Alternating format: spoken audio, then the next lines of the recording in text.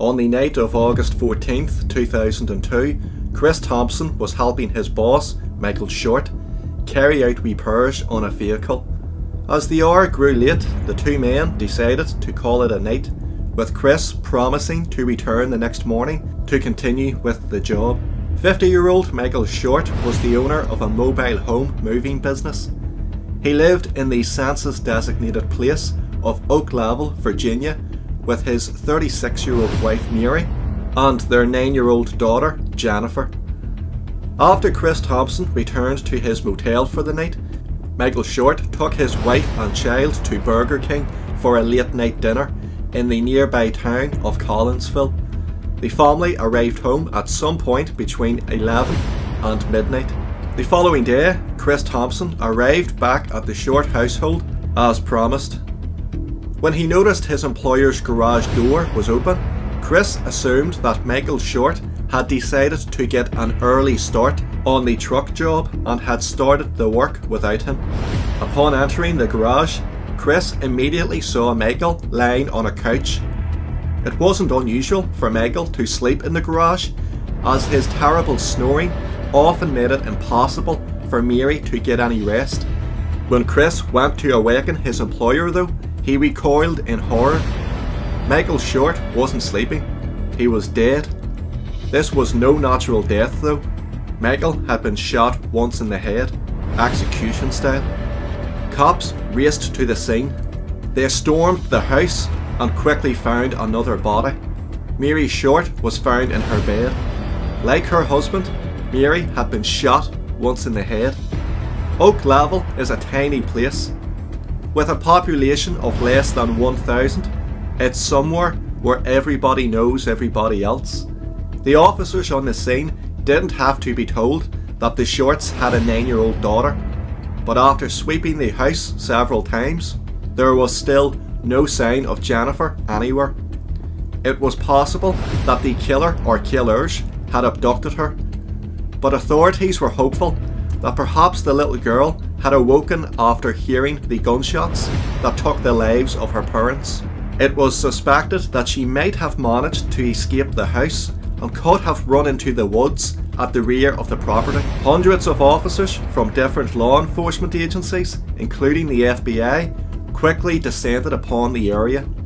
Over the course of 2 days, every inch of the woodland was searched with a fine-tooth comb by the search party. But their efforts proved to be fruitless. It was now looking more likely that Jennifer had been abducted.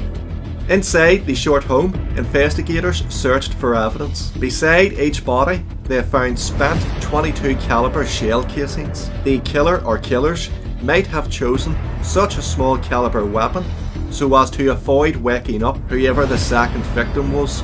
It was also discovered that the phone lines to the house had been cut, which indicated that this was a premeditated crime and not something done on the spur of the moment. On a kitchen table, officers found hundreds of dollars in cash lying in plain view.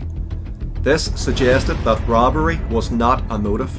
Officers struggled to work out just why somebody would want Michael and Mary Short dead. Michael had employed many people over the years through his mobile home moving business, and they asked Chris Thompson, the worker who had discovered Michael's body, whether he was aware of any particularly disgruntled ex-employees. Chris Thompson, however, wasn't aware of any workers, current or former, who had any serious grievances with Michael. Investigators then wondered if Mary Short had been the killer's main target. They discovered that 10 years earlier, Mary had been harassed on multiple occasions by an unknown male. In 1992, Mary had been working as a seamstress in a clothing factory. On several occasions, a man had called at the factory demanding to speak with Mary. Each time he was turned away, but the man was persistent. One day he unlawfully entered the factory's premises, once more insisting that he be allowed to see Mary. In the end, he had to be forcibly removed. The identity of this man was never ascertained. Jennifer Short was born just a year later. Investigators wondered whether this man was a scorned lover, and if that was the case, might this mystery man be Jennifer's real father? Had he killed Michael and Jennifer in order to be with his biological daughter. Just a week after being buried next to his wife, Michael Short's body was exhumed and a DNA sample was taken. It was proven that Michael Short was Jennifer's biological father, but the strange man could still not be ruled out as a suspect in the case. Next to nothing was known about him though. The workers at the factory had never seen him before and they didn't know his name. It was noted that he drove a white pickup truck, but nothing else was unearthed about him. Tellingly, on the day that the man had to be escorted off the clothing factory's premises, Mary had asked her employers not to call the police, which suggests that she did know the man on some sort of personal level, but the nature of their relationship remains a mystery to this day. With 9-year-old Jennifer Short still officially listed as a missing person, an Amber Alert was issued and her image was shared far and wide. Tips started to pour in from neighbouring states and even some from as far away as California, from witnesses who were sure that they had seen the little girl, but none of these leads proved to be accurate. Days turned to weeks and still there was no sign of Jennifer. Then, on September 25th, a man living in Stoneville, North Carolina, noticed that his dog had unearthed something strange. At first, Eddie Albert thought that his dog was playing with a turtle shell. When he realised that it was in fact a fragment from a human skull, Eddie dialed 911. Investigators working on the case in Oak Level made the 1-hour drive to Stoneville to view the scene for themselves. Over the course of 3 days, more remains were found in and around a small pond on Eddie Albert's property. They would eventually be identified as belonging to Jennifer Short. Like her mother and father, Jennifer Short had been shot once in the head. Although the detectives and FBI agents working on the case were devastated to learn that Jennifer was dead also, they hoped that the discovery of her remains might lead to her killer. It appeared to be the case that Jennifer had been tossed over a nearby bridge. It wasn't a stretch to believe that her killer might live nearby. As officers got to work on questioning people who lived near the scene, they came across a mobile home. Of course, Michael Short had owned a mobile home moving business. Detectives wondered if there might be a connection. Sure enough, the owner of the mobile home, a man by the name of Gary Bowman, was already on their radar. Gary's landlord had called a tip line in the days after Michael and Mary Short were found shot dead in their home. He said that the 66-year-old had told him about paying a man in Virginia to move his mobile home, but he hadn't done so.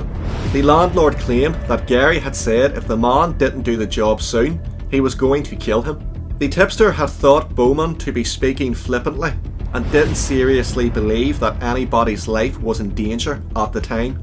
Crucially, Gary Bowman never actually mentioned Michael Short by name when speaking with his landlord. The day after the murders, Gary Bowman brought his mobile home to the property of a friend about 1 mile away from where Jennifer's remains would be discovered 6 weeks later and fled to northern Canada. Detectives didn't have any problem securing search warrants for both Bowman's mobile home and the house he had been renting. These searches uncovered just one piece of evidence, but it was more than enough to suggest to investigators that they were on the right path. A map belonging to Gary Bowman was noticed to have an X marked upon it. The spot where Bowman had marked on his map was a 4-lane highway that ran parallel to Michael and Mary Short's house. Gary Bowman was now suspect number 1. When detectives reached out to their counterparts north of the border, they were delighted to hear that Bowman had been arrested on drink driving charges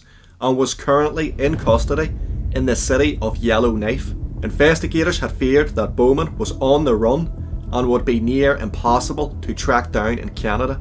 It would take a few weeks for Bowman to be extradited back to the US, and during that time, some information came to light that seemed to pour cold water on the theory that it was he who was behind the Short family massacre. A friend of Bowman's had come forward to state that he was with him on the night of the murders. According to this friend, Bowman was so drunk when he left him that night that there was simply no way he could have driven to Oak Level and carried out a triple homicide. The fact that Gary Bowman had eloped all the way to northern Canada the day after the murders was also seen as strong evidence pointing to his guilt. But according to those who knew him, Bowman had been saying for a long time that he wanted to move to Canada's Northern Territories. Upon arriving back in the United States, Gary Bowman was immediately called in for questioning. He flat out denied ever telling his landlord that he was going to kill a man in Virginia, saying that no such conversation took place. Gary seemed convincing in his denials, but it should be noted that Gary's landlord was asked to take a polygraph test and passed with flying colours. When confronted with the map that had an axe marked upon it on a spot close to the Short family home, Bowman stated that he knew nothing about it. Bowman suggested that it might have been his ex-wife who made the mark, as she often attended a flea market in that area. Investigators looked into this and discovered that yes, there was indeed a flea market close to the spot marked with an axe on the map. Gary Bowman eventually slipped from detectives' radar. Weeks turned to months, turned to years, and still nobody was charged with the Short family massacre. In 2009, the FBI released a sketch of a possible suspect. According to the FBI, numerous witnesses had seen this man sitting in a white truck close to the Short home on the night of the murders. Was this the same man who had tried to accost Mary Short at the factory where she had worked 10 years before her murder? The same man who had left the scene in a white truck? Nobody knows. To this day, the slayings of Michael, Mary and Jennifer Short remain a mystery.